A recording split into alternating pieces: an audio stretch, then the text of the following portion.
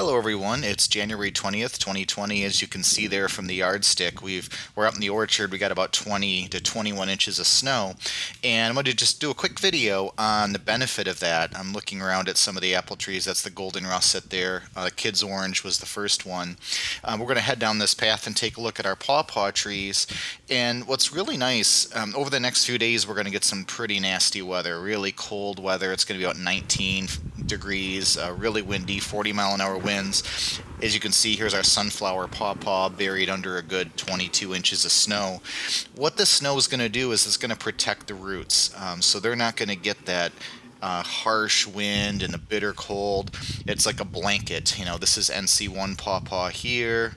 Behind it's the Allegheny. You can't see it because it's buried totally. That's Shenandoah, and behind the Shenandoah you can see a little stick sticking up there.